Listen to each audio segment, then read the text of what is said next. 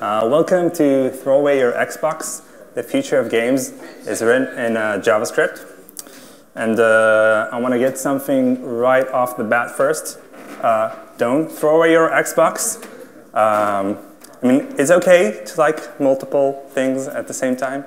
You can have an Android phone and code on a Mac. You can like both pineapple and pizza and eat them at the same time.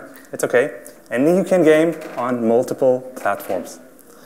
So with that out of the way, I have a little story. Has anyone ever heard of this game? Yep. So that is Apex Legends. Wikipedia defines it as a free-to-play battle royale hero first-person shooter. And if you don't know what any of those words mean, that's okay, because neither do I. And I wanted to play this game with my wife, because I heard interesting things about it. So I started by sending her a message. Actually, I started by changing the theme to Taylor Swift to kind of make it a little more positive, and send her a link to the Steam store. The Steam is kind of like the de facto game store for PC. And okay, so she goes on to Steam and adds the game to her library. And then she needs to open up Steam, and okay, she forgot her password. Happens to everyone. We figured that out. And oh wait, Steam needs to update. Okay, so we do that.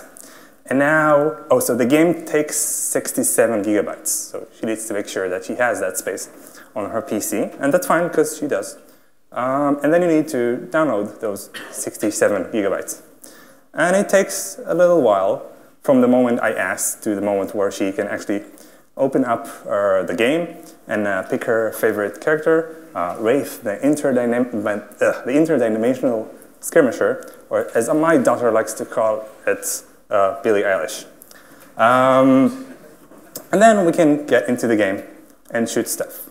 But let me ask you, can we do something better than that?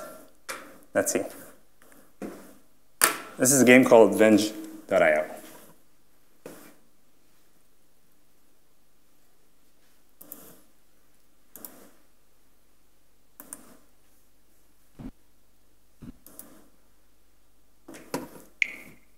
Let me reload just so you can see. Okay.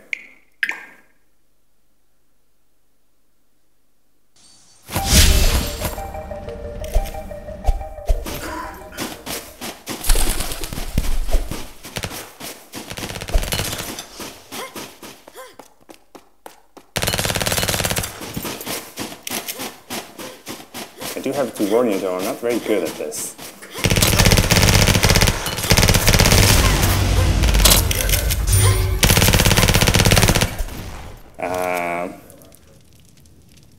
Yeah, okay. This. How cool is that, right? Thank you so much. Yeah, I realize that you actually want content off of this talk, so fine.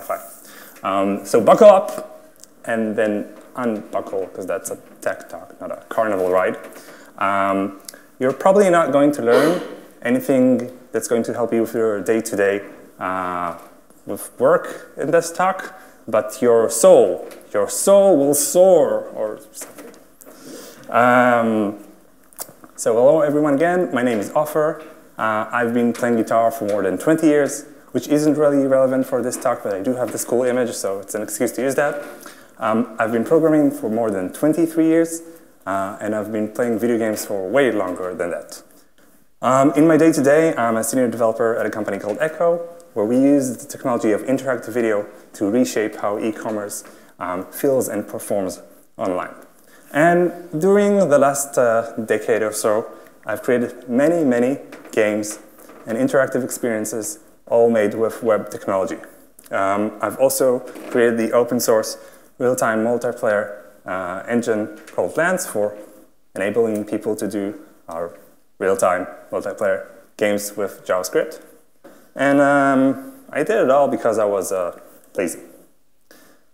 I mean, you have to understand, I grew up learning JavaScript and making websites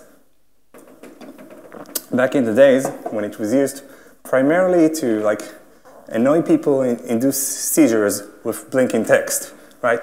The websites used to look something like this, yeah? And like, I knew how to do everything with JavaScript.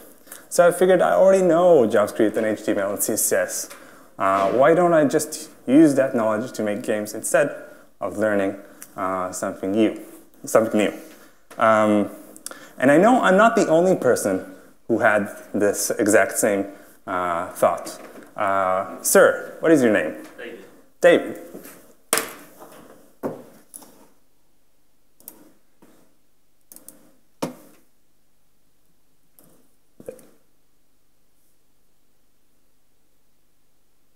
Okay, let's call you Did, because that didn't work. They here also had the same thought. Someday, I'll make my own game.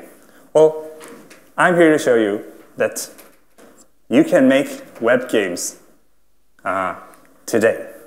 Like, not today, because there's still the conference and there's content going on, but like generally, soon, yeah, as soon as you have free time and are able. And your first original thought might be, okay, the web wasn't made for games.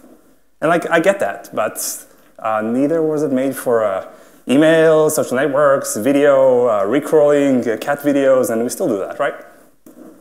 And games are a thing. If you look at the global games market of, let's take 2022, it was more than $177 billion. If you take a look at this graph I liberally edited, it shows that games like Grand Theft Auto and Red Dead Redemption made more money than Hollywood franchises like Star Wars and Harry Potter. Okay, so gaming industry, and this is not a joke, this is a fact, it's bigger than what Hollywood is doing. And there's the whole thing about esports, right? Electronic sports. This is an entire stadium filled with people watching gaming athletes compete. And esports in 2022 had more than 530 million viewers, and the revenue was above $1.3 billion. So, you know, it's a thing. And you've seen it everywhere, like it permeates our day-to-day life. There's gaming keyboards, and there's gaming mice, and there's gaming chairs, and there's gaming diapers. Okay, there aren't gaming diapers, I totally made it up, but it could be a thing, right? It's not that far-fetched. We live in a weird area. When I grew up, like the choice was between a beige keyboard and an off-white keyboard. And today you can buy Tommy Hilfiger gaming peripherals. Like, how weird is that? That's an actual thing. That's an actual product you can buy. And if that's too mundane for you, Gucci is making Xboxes. These cost like $10,000 a pop, but it's, you know, it's an actual product that exists out there. So the point being is that games are big. In general, all games are big. The whole market for games is big. And if you take a look at the entire pie of, let's say, the 2021 global markets of games, then you see this tiny sliver up the top that says PC browser. So again, it's like a tiny, tiny bit, still $2.6 billion. That's just browser games. So there's room for that. So before we talk about, like, you know, web games, and I'm freely using that term, I think we need to define exactly what are web games. And to clearly understand that, we need to take a look at the history of what web games were and what are they now. So the earliest example I could find is this thing.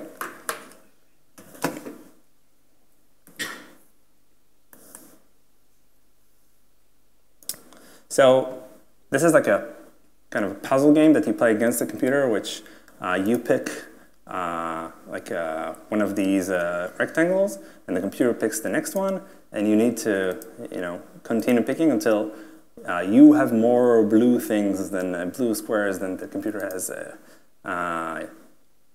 triangles. It's harder than it looks. The interesting thing about this is from 1994, is that this is all server-side, right? So you see CGI bin here up at the top. This was probably written with like disgusting Perl.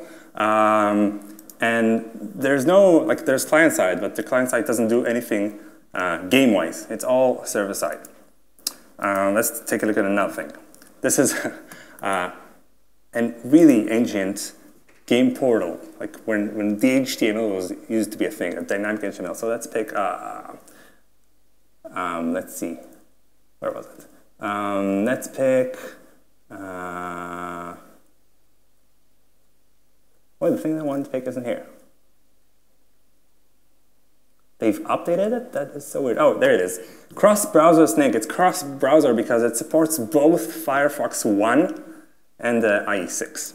And it looks a little like this. And you click, let's do slow. Yeah, and it's snake. And it's a little strange because it's not clear who this website, like what is the target audience for this website? Like, is it for people who want to play games, or is it for people who want to put games on their websites? Because that used to be a thing. And this is from around 96, 97, if I remember correctly. And then if you wanted to do something more fancy, you had to use the world of web applets. So what are web applets? Java being an example of one of them.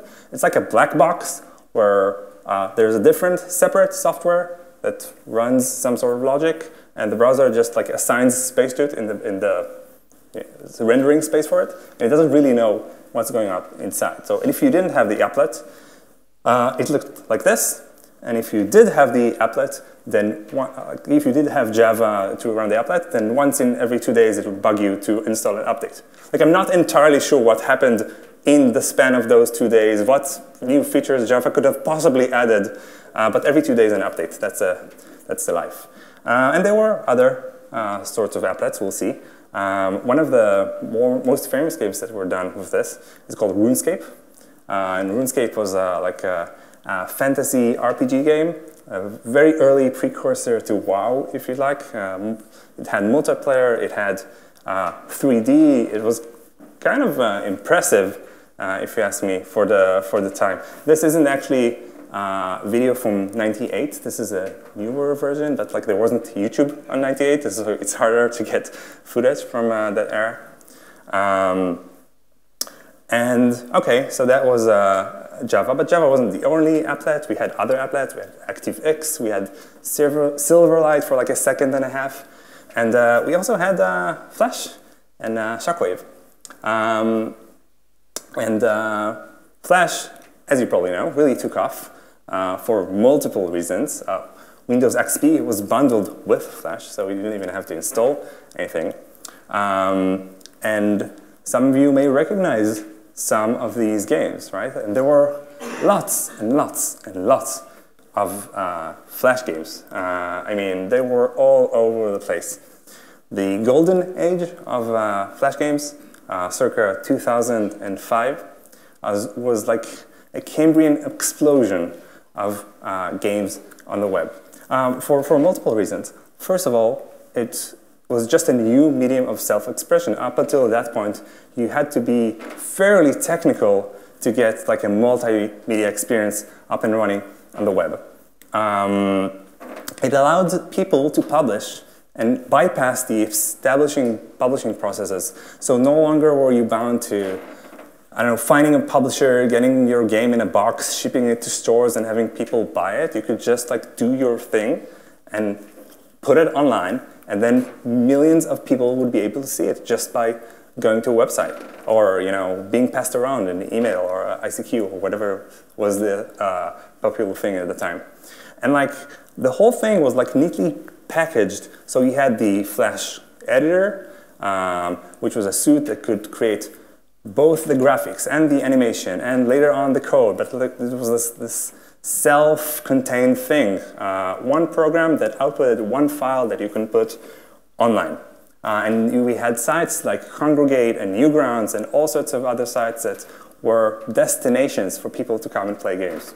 And I mean, the really cool thing about it's that we're saying games, but it was such an amazing experience to see people use it for, I don't know, for political statements, for sharing emotions, for just expressing in general. And everyone from all walks of life basically could do it. You had like students, and you have like not just tech people, everyone could do it. But then 27 came, and with it the iPhone and the Steve Jobs letter called My Thoughts About Flash, where he pointed out several shortcomings with Flash and like his opinions on like why isn't Flash good for the mobile ecosystem that he's imagining, or the web in general. And from there started the slow and painful decline of Flash until around I think 2021 was the last year where Chrome supported Flash completely. But it stopped, like it put it behind flags and behind warnings and whatever. And it was clear that with the Apple ecosystem not supporting it, and with the Android ecosystem slowly starting to not support it, the end would soon come. By the way, if you're researching the death of Flash and searching for it, you don't find what you're looking for. With the slow decline of Flash, we had a slow improvement in the technologies, the web technologies that were available to us as developers. So we started seeing things like Canvas and WebWorkers and WebGL. And in May, I think, Chrome is shipping WebGPU, which we'll talk about a little later, which is a little exciting thing. And in 2005, this little game came out. It's called Agar.io.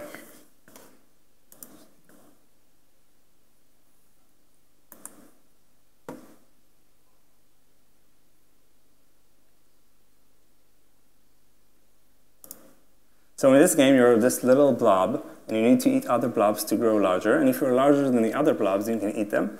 But there are other blobs that are larger than you that can eat you. And this is a multiplayer game, allegedly. That's a complete different issue, but you can see something that looks like another player, and they're trying to eat you, and Ukraine is trying to eat me. I don't know, that seems like there's a message there. And this thing exploded. This, I think, like in my personal opinion, was like the precursor of modern web games, often called I/O games, because of this top-level I/O domain. There are multiple games with this I/O domain these days that kind of signify them as web games. So I'd say that my definition for a web game is a game that's playable in the browser and implemented with standardized web tech. So, okay, these things exist, there are web games. And you could ask yourself, okay, but why would you want to do web games at all? Like, what's the benefit here? First reason is, like, it has novel gameplay that you can't get anywhere else. So take a look at this thing from Google. It's a little old, but it's called Racer. And the idea is that you load up the URL on physical devices, like a tablet, like a phone, and then each player has their own car, and they race across different devices. And this supports, I think, up to 4 devices. And the amazing thing here is that they are visually and physically synchronized. So you just place them on the table next to each other and play across the different devices. How cool is that? And you see, like, one is an iPad, the other is an Android phone, is an old Samsung. But this thing, you know, you just put any phone from any manufacturer, put in the URL in any browser that supports this, and it just works. You can't do that with other, like, cross consoles or whatever. It's just not possible. And another thing is that the web allows for, like, rapid prototyping and experimenting. So, like, you wouldn't upload a half-baked game to I don't know, to the Nintendo Switch store, because, like, that's a huge process. But you can hack up something that you've worked on and just upload it to the web, even if it's not like this fully complete thing. And people do amazing things with that. So this thing came up 2 weeks ago, I think, by Vincent Lucendo. I'm hoping I'm not butchering their names. But it's just this cute Miyazaki-like experience where you kind of get to explore a little town and find out secrets in this thing. And it's, you know, it's very impressive. It's not a full-blown game, just a really cute and impressive interactive experience, which I find just to be lovely. And you see, I just put in the URL. Everything you see here is live. So I don't have to reload. Nothing is preloaded either. So, I mean, another thing which I find super impressive is this Slow Roads. Slow Roads by Ansel started out as an experiment in procedural generation and turned into a driving simulator. So let me show you what I mean. So you have your car here. And by the way, this works with the Gamepad API. This should work with the Gamepad API. Let's just see that.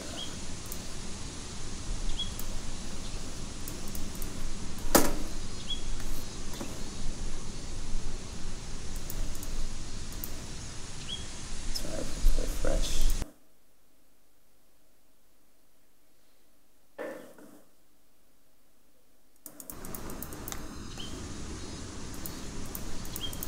Maybe the battery died because it's a live demo after all. Anyhow, so you drive on this endless console world. Oh, I forgot we were in the UK.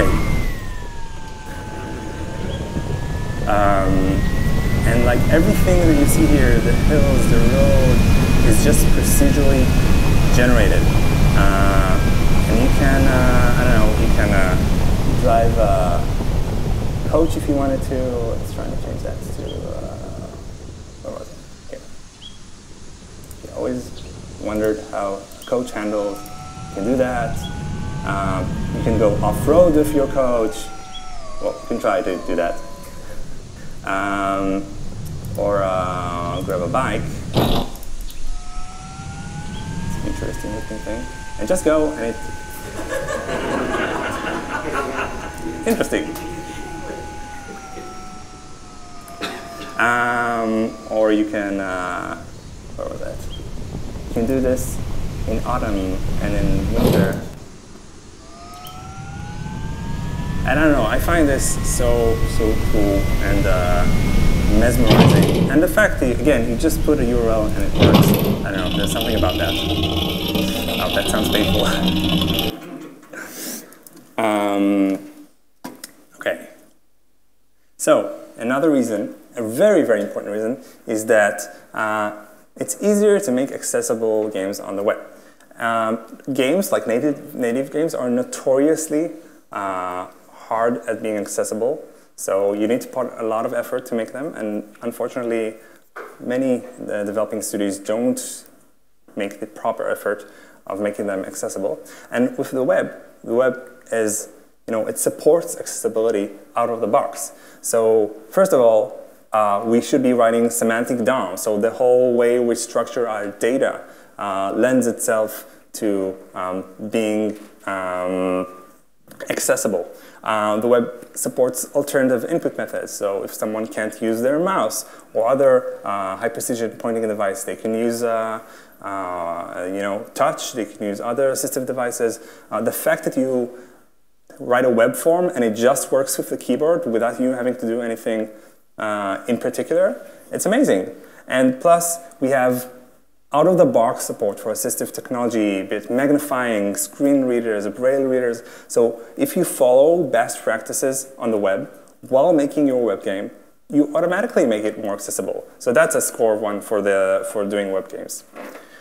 And it has web in the name, right? Web was all about connecting technologies and connecting people together. And let me show you an example of that. This is a company called Big Bang, and what they do, it's kind of like a social shared experience where every player gets their own avatar.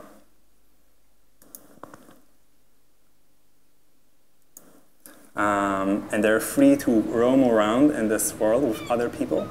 And the basic idea is that everyone can create their own types of games and experiences within this world. Oh, I didn't know you can do that. So let's go to this obstacle course and see how that pans out.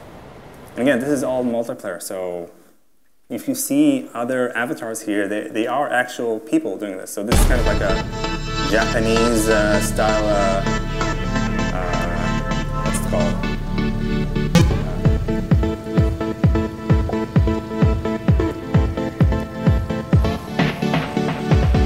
Oh, there's actually someone else here.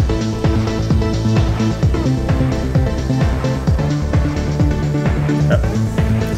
Yeah, like I told you, I'm not very good at those things.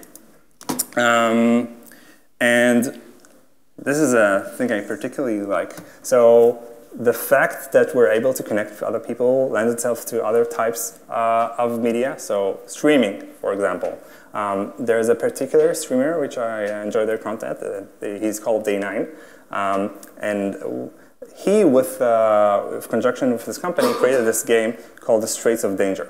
And basically the idea is that you've seen streaming, right? There's a person, they play a game, they have a community, the community shares via chat, and like they all have this shared experience. So with this thing, the game is that there's a ship, and everyone joins on, like there's 20 or 30 people who are supposed to navigate this ship, each by standing like on the proper buttons. You see like tiny people here, and they all like need to stand the ship to steer it right or left or shoot it cannon, whatever, and avoid danger. All the meanwhile, the streamer controls the level and also the camera, so they stream it to other people who are watching but not necessarily participating. It's a little mouthful, it's a little complicated. Let me show you how it works in practice. This is what is known as a swarm game. It is not about teamwork and coordination. It is about the hive mind feeling one another out. And this hive mind now has got to go fast because the closing walls. Do you hear them? What's that? What's that? Ah! Go fast! Go fast! Get in there! Go! Not into the wall! Oh my god! Oh! Go! Backwards! Go fast! We've never seen someone not die very early on in their first run-in with gotta go fast. Okay, so you're probably, I mean, we have to talk about the elephant in the room here. This is an actual game called The Elephant in the Room. And that is like, I know it's cool, but like, is JavaScript the way to make games? Well, when you come to think about it, like you have the JavaScript runtime, the JavaScript engine that runs the code in the browser. And that thing sits like in the tab space. There's like allocated memory and stuff within just that tab in the browser. And that sits in the browser. So the browser is an application on the OS, and it has its own memory allocation, and it shares memory. It competes about memory and CPU time with other application. And that thing sits on the OS, which is itself, has its own associated computing costs. And that sits on the hardware. So like you have this huge stack here that you don't have when you're writing native games or whatever. So, maybe your logical question would be like, okay, maybe JavaScript is not the obvious choice because like it's a scripting language, it's not pre-compiled, it does the compilation in time. It's single-threaded, like we have WebWorkers, but you don't have actual control of threads. You don't have any direct memory control. You're at the mercy of the garbage collector of JavaScript. It could do garbage collection at really unfortunate times or not at all. You have no direct hardware access, mostly. And plus, like, every browser does things differently. So now you need to deal with cross-browser, cross-device issues, and there's fragmentation, different versions of browsers. So why would you do this to yourself? To which I reply, they run everywhere. I mean, that's not a small thing, that's a huge thing. And what do you care about performance anyhow? This game, yeah, remember this box art? This is a Prince of Persia from 1982, released for the Apple II. I know this box art is a little cringy, especially for like 2023. It was just sold for $63,000 last week in an auction, like the original artwork. Just a big bit of trivia here. But this was an amazing game, regardless. It ran on the Apple II. And the modern browser is like 270 times more powerful than the Apple II, which isn't true. It's a statistic I just made up. But like, you get the point, right? So if the modern browser is more performant than the Apple II, why can't we just like play Prince of Persia in the browser? This is a complete re-implementation of Prince of Persia 4 in JavaScript.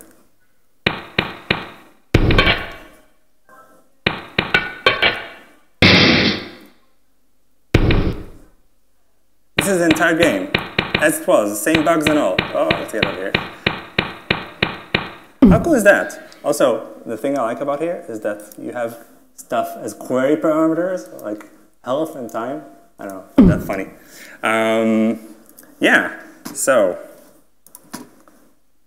this is a Playdate. It's a console that was released last year that has a physical crank which operates game mechanics in the games itself.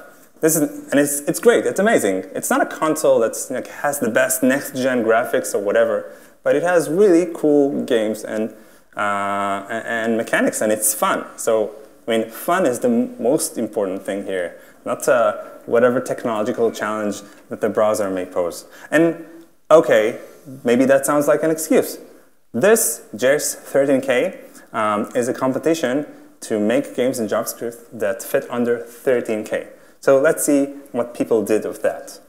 So there's this game, Ninja versus Evil Corp. Let me remind you that everything you're seeing, graphics, animation, sounds, everything here is under 13K. So it's like a small, cute platformer, like a puzzle platformer with wall jumping and stuff.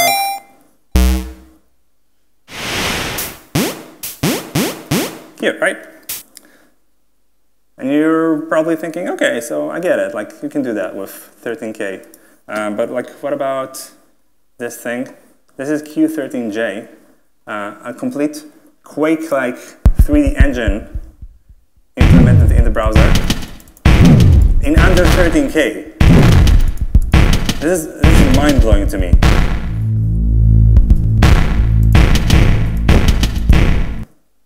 Okay, and take a look at this. This is not from 13KJ, but HexGL is a racing game.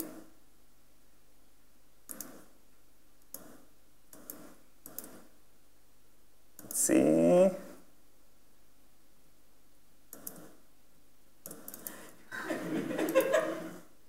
It's because I didn't open it in a new window. Is that it?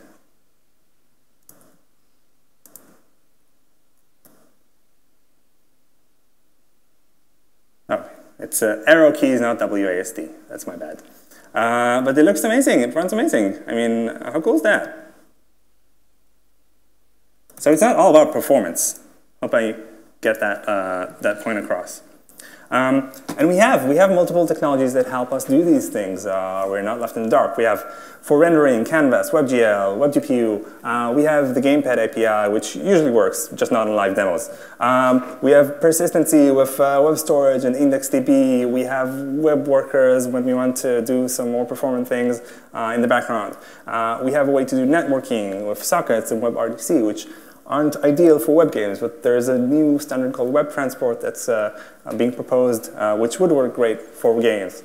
And if you wanted to take your experience offline, say for like on a mobile device, you have PWAs, which leverage service workers to get the entire experience offline. So we can do that. I mean, we have the technology to do that. It's not all about technology, though. Shigeru Miyamoto, the producer of 180 snowboarding for the Nintendo 64, says you can use a lot of different technologies to create something that doesn't really have a lot of volume. So again, it's all about the game.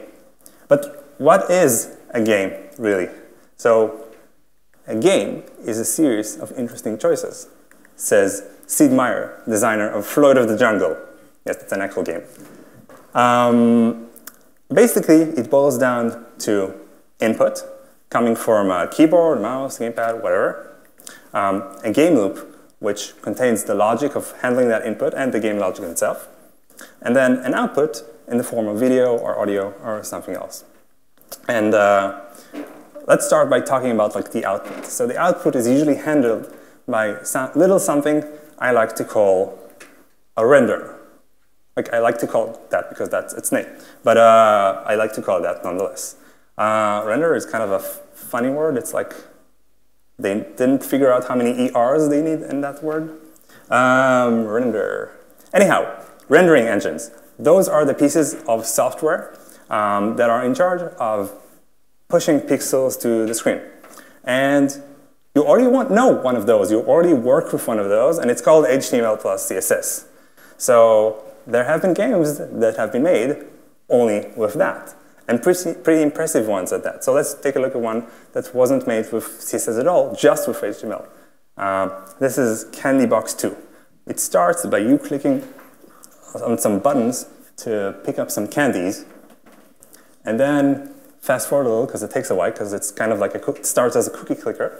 But essentially, you request a feature from the developer, and then you get like a menu, and after you request another one, you get a health bar, and then you get a map, and suddenly this turned into a full-blown like quest adventure game, all in ASCII. Again, this is in the browser, so someone made a whole lot of effort to allow you to play this using, again, this is web technology. It's a little old, but again, it's a complete game.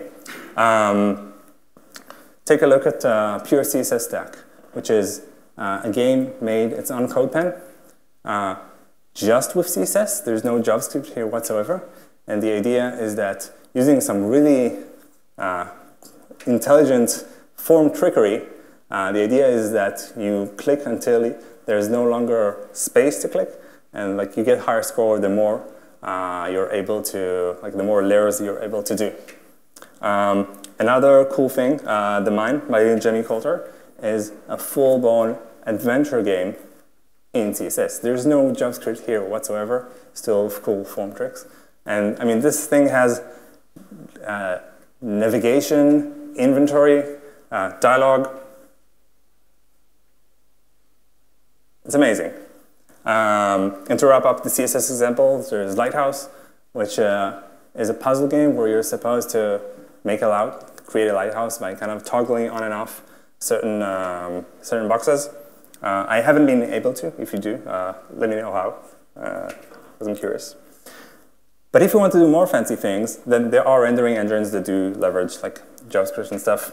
The famous one that I know for 2D is Pixie, which uses WebGL and WebGL and Canvas to do like cool 2D stuff. So let me show you a demo. You have sprites, you can move them around, you can run like filters on that stuff. It gives you like a complete JS API to have free reign with your interactive experience. And of course, there are 3D rendering engines, the two main ones being 3JS and Babylon. 3JS is the more popular one, probably the one you see most of. Let's see like a quick demo of that. So the hello world of 3JS is something like a rotating cube. You set up like a camera and a material and like and the environment, and then you can kind of play around with it and make the cube go crazy. But again, it's just code. It's imperative code that runs all this stuff. Oh, and if you add a little more code, then you can get something like this, which is like a complete car visualizer with transparency and glossiness and stuff. And I like to create the ugliest combinations of cars that you can possibly imagine. Yeah, but this is all 3JS, right?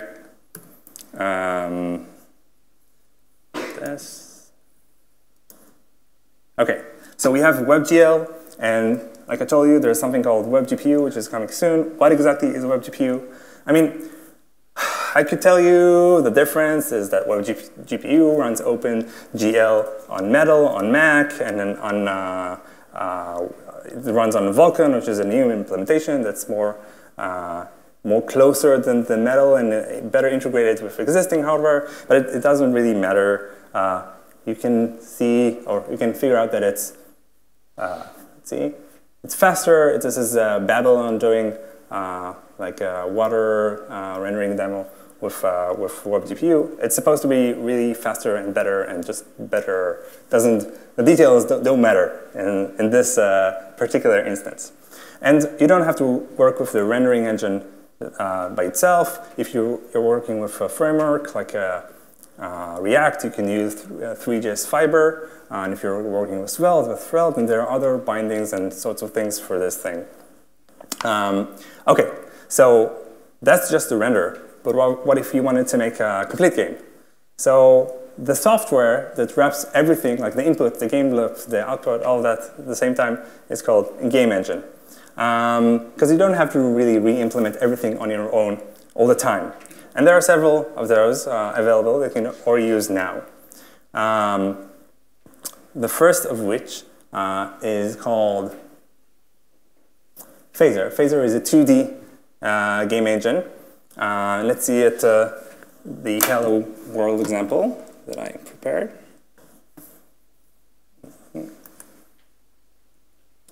So essentially, right, you have your little character here, which can jump. It's kind of like a platformer thing, and can eat those stars, get those stars, and you can play around with. It's not a lot of code that does that, but you can kind of play around with the gravity. Let's put a negative gravity, and then what ends up happening is that your character gets stuck to the floor, to the ceiling. Yeah, but it's not a whole lot of code to create something that's playable from scratch. I used Phaser to create this game. Wait. Okay. It's called Evolve. It was an educational tool to help children understand concepts in evolution. So you have things like mutation and creatures being exposed to different environments and different hazard materials and like developing traits or populations dying out and that sort of thing. Has anyone ever heard about Vampire Survivors? Vampire Survivors it looks a little janky. I'll show you the demo. Wait, where was the demo? There you go. But it's a game that super succeeded and had like more than 70,000 players, concurrent players on Steam. And the idea is that like you have your character, and there's lots of monsters, and it gets powerful over time. Fast forward, you'll see in a sec. And there's lots and lots of monsters, and again, super successful. This was made with Phaser, and then just wrapped. Yeah, sorry about that. Made with Phaser and just wrapped and shipped to Steam and other stores, which is super cool. It was made with WebTech. Nobody knows that it was made with WebTech. Another engine that I'm really fond of is Play Canvas. This is like kind of like Unity, but for the web. In the interest of time, I'll show you a video and not a live demo. But let's see. This. There we. Okay.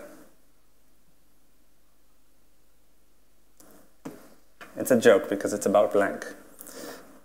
It was late.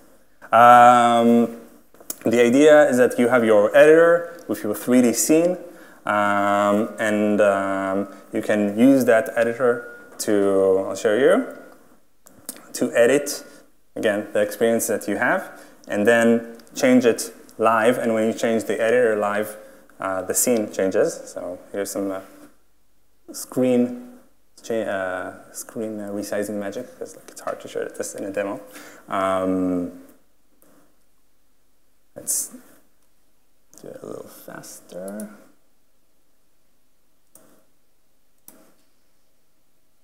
Playback speed.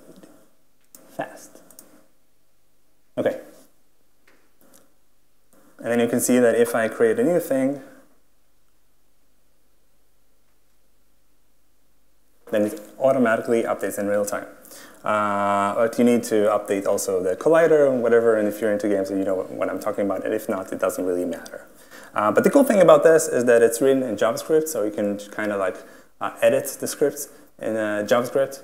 So here just I'm showing you an example of how to do this where it actually works. Let's fast forward a little. You can open the code editor, and you can see it's all, again, just simple JavaScript. And here, this is an example of me coding a way to jump, just by adding force in the y dimension. Cool, you can do that in the browser, right? It's, again. And you might, again, ask, okay, but we already have Unity and Unreal Engine, like those exist, do you need a new thing? And yeah, it's true, Unity and Unreal Engine can export games for the web. But what they're actually doing is taking the exported code, turning it into WASM, which is, it's this, in short, and then having the runtime be loaded by the browser. So essentially it kind of feels like the applets of yore, right? It doesn't really talk the language of the web, which I'm not trying to gatekeep here. I mean, if you want to do this, and it's cool. There are games that do that. But are these experiences really web games? I don't know. That's kind of up in the air for me. Cool. So, let's say you ran with this, you made a game, now what? Well, if you were doing a native game, then the obvious next step would be like to publish it to Steam or like the Apple Store, or Google Play. But you don't. You're doing a web game, so you don't have those options. It's weird. The slides get like longer and longer progressively. So one option is to put it on your website. Let's do this. This is my website. And there's this little kind of hidden button here called Create World. And when you click on it, you get like a tiny sim game where you have different creatures walking around in it. And these, they have different traits, and they live, and they eat each other, and they die, and they have this whole life inside of this thing. And let's see if reloading it makes us see another. Get a new world, because it's procedurally generated and you get a new one each time. Well, trust me, it does. And there's this site. Okay. Where were we?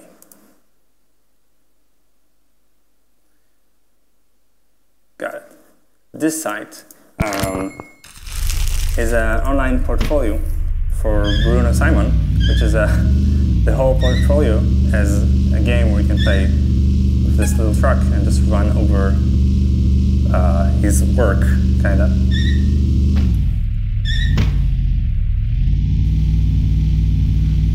I promise you that I drive better in real life, right? And each of those is a link that you can open. This is pretty cool. And if you don't want to put it up on a website, what just happened? Okay. And if you don't want to put it up on a website, there's HIO, which is a destination site for web games where you can post your own games. And you can also sell them if you wrap them like in Electron or something, and then create an executable out of it.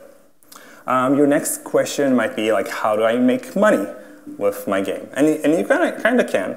The first option is doing this with ads. But if you don't pay attention, then you get this. Which I don't know, it's to each his own. You're allowed to do that. Personally, I'm less fond of this type of strategy. The second option, again, not the best option, but it's donations. Some sites do that, ask people for money. If it's sustainable, I don't know. Third option is doing something like, I don't know, micropayments, selling skins or cosmetic items or whatever, but that requires more infrastructure. So you might ask yourself, okay, cool, I'm convinced. Where would I start to make web games today? First resource I would suggest is webgamedev.com. It's a relatively new thing, but it holds much of the relevant information about the engines, about relevant articles, about examples. It also has a really nice newsletter that you get monthly with the new stuff that's happening in the space. There's a YouTube channel called the Game Maker's Toolkit, and there's specifically a series there where he starts to make his own game for the first time, and his learnings, like his own experience, sharing what he's going through, is really, really valuable to me. If you want some motivation to go and make your own game, you can always join Game Jam. There was a big global Game Jam just now, and a Ludum there, which is also a Game Jam that's been running, where you take a weekend by yourself or with friends and just kind of like a hackathon around, make a game around a certain topic. I have kids, so the prospect of having 2 days by myself to code a game seems like science fiction, but I did do that before that, and it was super fun. There's this site called the Game Mechanic Explorer, which you choose, like, I don't know, homing missiles, and then it shows you how to actually code this missile that, I don't know, missile with smoke trails, and shows you the code and actually lets you play with the demos. So this is the developer of a game called How to Weigh an Elephant, a 1989 DOS games. His name is John Romero, and he says, you might think that programmers are artists. You might not think that programmers are artists, but programming is an extremely creative profession, and I wholeheartedly agree by that. My tip to you, if you start doing that path, is start with something small and 2D, not 3D. Why? Let's take an analogy. If someone comes up to you and says, I know some HTML, I want to make a website, what are the next steps? Your answer should not be, okay, first load up Docker, and then spool up a Kubernetes cluster, right? So that's the same idea here. Start small, start simple. Web games are amazing. Go out and make them. I have tons of other examples, but no time. So thank you so much for having me. I'm at Twitter because I don't have the mental energy to move somewhere else. I know. And don't forget to put your notes when you go out. That's the thing. Thank you so much. And wait, before